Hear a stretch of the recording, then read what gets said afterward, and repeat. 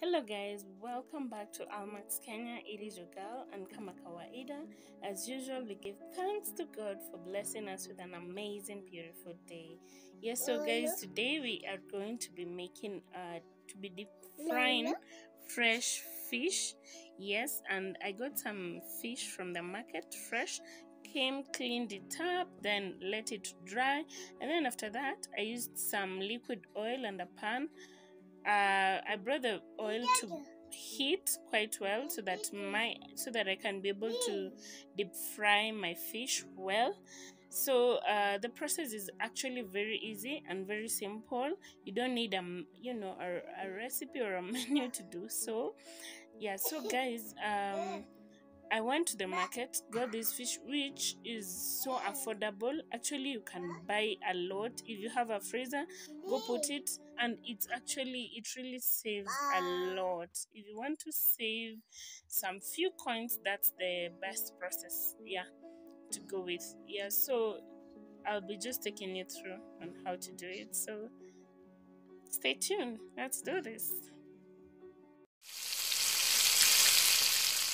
So guys, hii ndio fish yetu, ukiangalia imeoshwa vizuri, it is dry. Okay, not so dry but ime dry. We've washed it. Ukiangalia ndani ni safi kabisa. Make sure you wash it thoroughly. Unatoa scales. Ukiangalia imetolewa scales. It's so fresh. Ukienda kubai, make sure the fish is fresh, and then unaiweka kwa jua kidogo inakauka. And then after that, now that's when you are going to be heating it. Utaisa unaitumbukiza tu kwa mafuta, and make sure mafuta iko so warm, like as in so hot kabisa. So wacha nionyeshe as we put the next fish. Tumetengeneza kadhaa, I'll be showing you. I want to show you the process nikieka hizo zingine. You see how to go about it. Sawa? Here it is. Imetoka direct kwa moto, as you can see. So aya tunaweka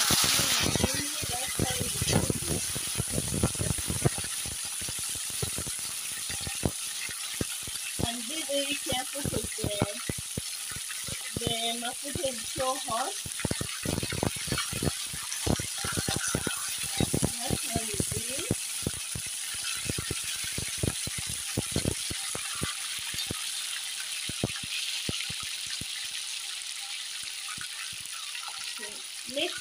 So this is how you do it. Unaiwacha inakaa.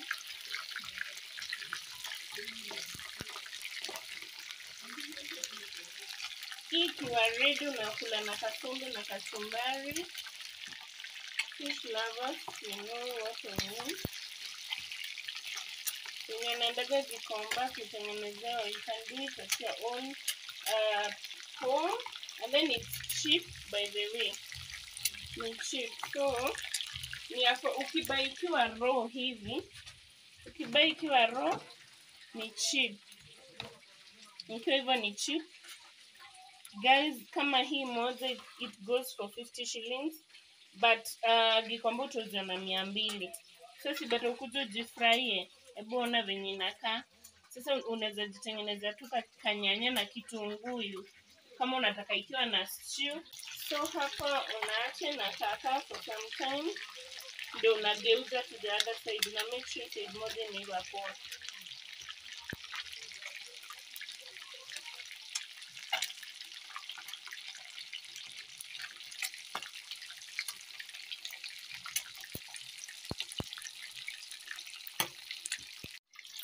So after around 10 minutes, you now turn them and be very careful.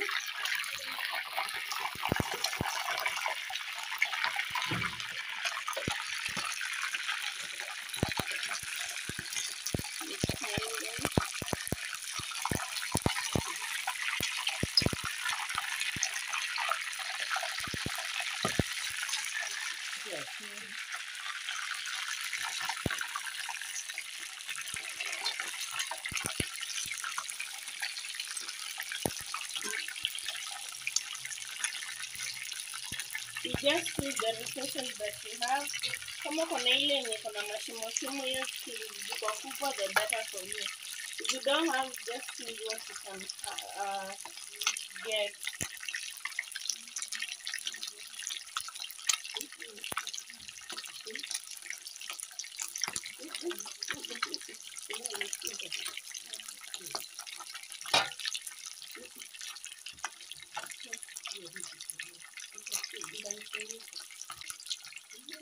So you leave it for around 10 minutes, and I'm sure it's going to be done. And be very careful, because remember the oil is too hot and it's in a ruka, it's sprinkling all over, so be careful. You see,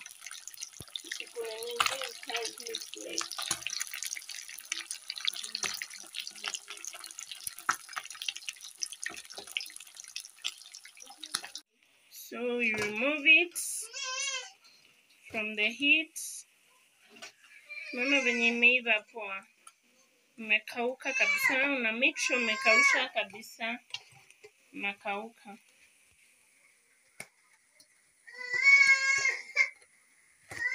Na venye inakaa, delicious, huh?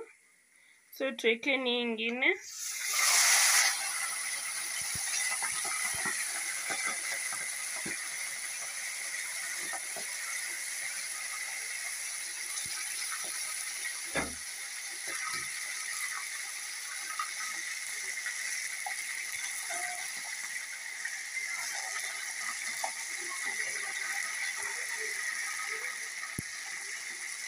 Leave it for 10 minutes, then we'll use it to the other side, turn it to the other side for another 10 minutes. Make sure it is as in dry vizuri, as in imekauka vizuri na mafuta. Then from there you can remove it. So the process is the same.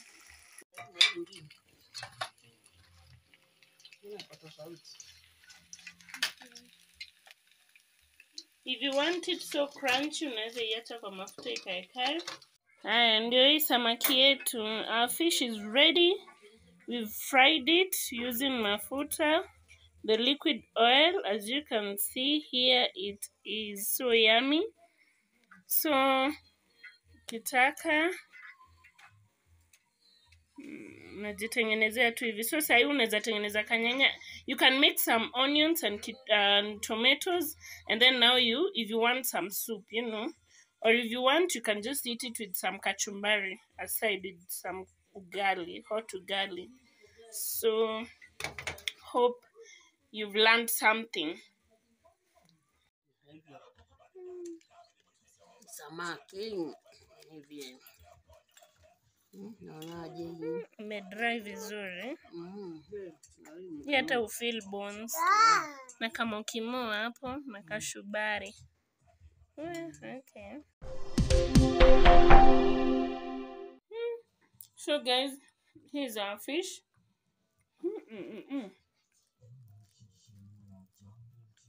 Tamu. As you can see. Mbona usienjoy fish kama hii kwa nyumba yako?